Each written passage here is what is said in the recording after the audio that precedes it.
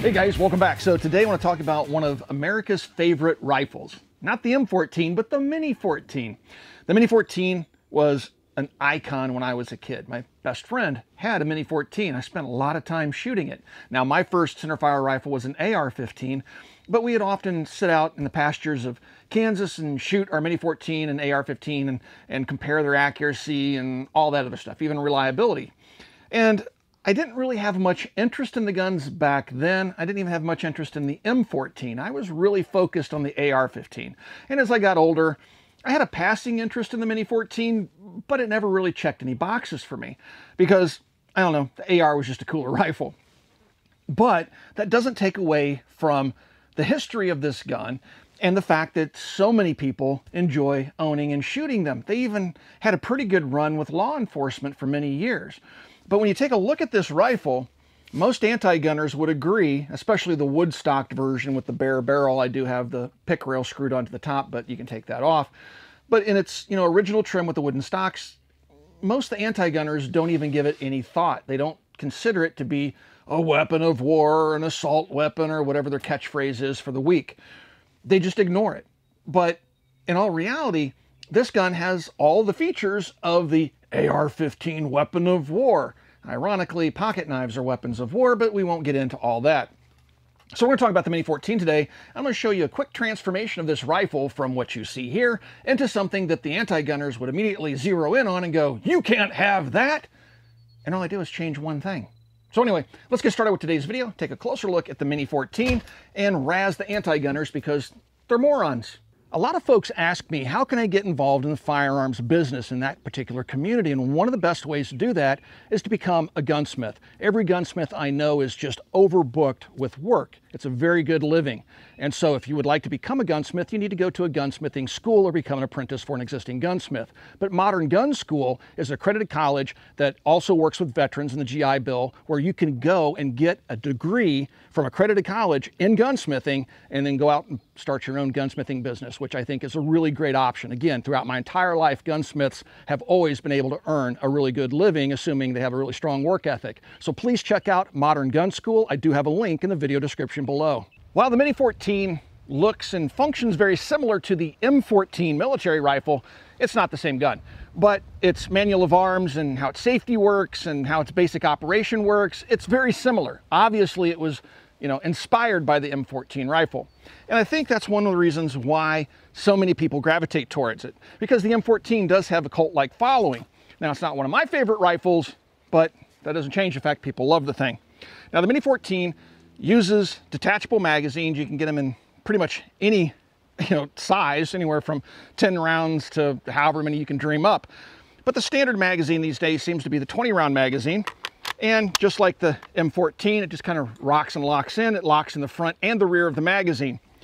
Now, the gun has the exact same manual of arms as I said. The safety is right here inside the trigger guard. So when you're ready to fire the gun, you just put your finger in, push the safety off, and pull the trigger. When you want to put the safety back on, just pull back on that safety. To charge it, you just grab the charging handle, pull it to the rear, let it go, and the weapon's ready to fire. So it's a very pleasant gun. The newer versions are actually pretty darn accurate. Some of the earlier ones, I've done videos with my really old one from the 70s. You can shoot about 4 or 5 inch group at 50 yards. These are much better, and this is a brand new production gun.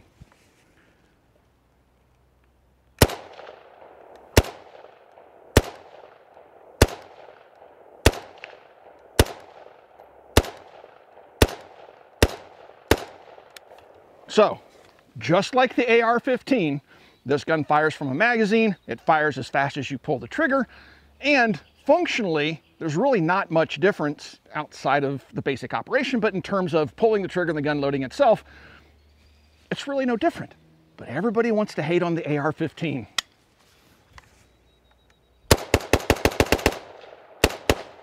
So there was one version of the Mini-14 when I was a kid that piqued my interest, and that was the AC556, which was a select fire version of the gun that was similar to this one, but had a different stock on it. Now, that particular gun, I must have been wildly inaccurate because that show ran for 5 seasons, and I don't think they ever killed anybody with one of the Mini-14s in that show, but I digress. So here we have the current production Mini-14. I did choose to get it with the flash hider on it. I have put the pick rail on top. Now all I have to do is get rid of this polymer stock, which in my opinion is functional, but not quite what I want. I want the Samson stock that was used on the AC556 and the gun that the A-Team used. And this is a new production stock. From my understanding, Ruger's supplying the wood. Samson's now manufacturing these once again. You can get them both in stainless steel and blue. You're just gonna have to wait longer for the stainless steel version because that's the version everybody wants because they want to put it on the stainless steel gun to look like the AC556. So anyway, to convert this thing into a weapon of war, all you have to do is pop the trigger guard off. It comes apart just like a M14. Come on, get out of there. Ditch the traditional stock, go for the much better looking folding stock. Drop that in there. Just like that. And now we have, with a longer barrel, a little heavier profile barrel, an AC556 A-Team rifle right there. So what's kind of cool about this gun is that you can rotate the stock down, which then releases it so it'll swing open, and now you have that folding stock. There's a little stud right here on the side of the receiver, and that's what holds it in the folded position. So you just push a button right here by my index finger, push that in, this will rotate around. You have a little lever right here on the end of the butt plate, and when that comes around, you just pull down on that lever, and that'll allow you to fold the foot of the stock. There is a hole right inside the stock right there that's going to go up to, not quite over, that pin. So when it comes around, then you're going to see a little U-shaped notch right here on the stock itself, the foot of the stock. It comes around, and then you just kind of bring this up and push on it, and it'll lock into place so it doesn't go anywhere. Very small, handy little package, very minimalistic with that tube stock on the side. I just love the way this thing looks. To open it, you just pull down on the foot, swing it open, and she's ready to go.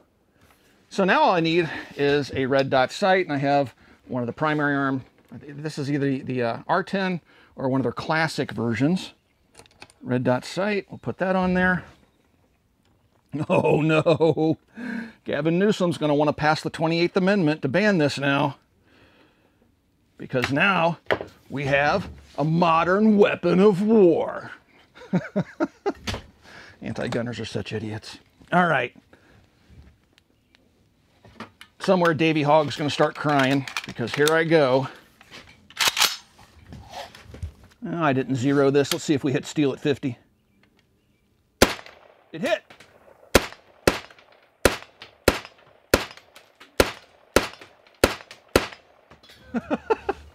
All right.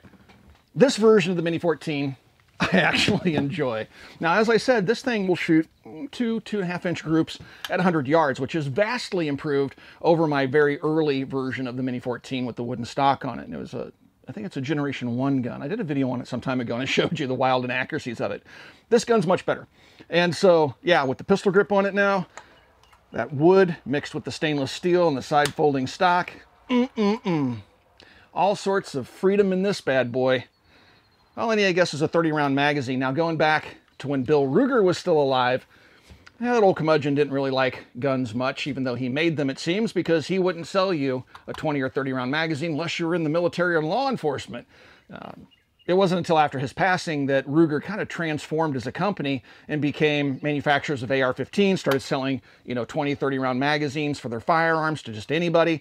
So Ruger really kind of picked up steam after Bill Ruger passed away. But, the old man, despite his shortcomings, was quite the genius, was an outstanding American businessman. It's just unfortunate that he didn't share our views on the Second Amendment. But this little gun really, really is cool.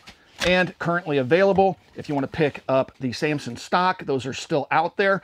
Again, you're going to wait a little bit longer for the stainless steel version. But if you put it together like this, you have to admit, it's just a great looking rifle.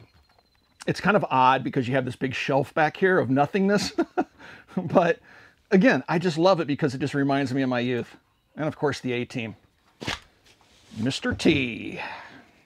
I know what you guys are asking yourself right now, or what you want to ask of me. Mac, how does it 80s hip fire? Well, given it was used by the A-Team, it does really, really well. And I wonder if I can bump fire it. Now let's find out. Get on in there. All right. All right, here we go. Oops. Oh yeah, my hand slipped off on the first one. That's a technicality. Anyway, so it 80s hip fires perfectly, does not take Glock mags, and it bump fires. It's awesome. This is just some Norma 55 grain ball. I want to thank Norma for sending me the ammunition free of charge. Pretty good stuff. I really like their 308 ball. All right, so I got 10 rounds loaded. Start off at 100, 150, 200, 250, and 300. I should be able to hit them all. And this is just kind of a testament to the accuracy of the new rifles. It's 100, 150, 200, 250, and that was 300. 2 solid hits at 300. So the gun is more than capable of really good accuracy, which again is a vast improvement over some of the earlier models. So if you're looking to pick one of these up, you can expect to get really good accuracy. This one's really reliable. I have seen one of the newer ones not work well, but Ruger will take care of you. This one runs just fine. The ergonomics on the Samson stock are actually pretty good. The pistol grip may look a little goofy, but the length of pull is good for my large frame, and everything about this gun is just really, really cool. I love it. All right, so for the Tide Pod generation out there that wants to take our guns away, yeah, good luck with that, Davey Hogg and Harry Sison, or whatever your name is. We'll just keep razzing you on Twitter. Hope you see the video, see that I mentioned you in here, because you guys are a bunch of nut jobs and we're not going to let you take our guns.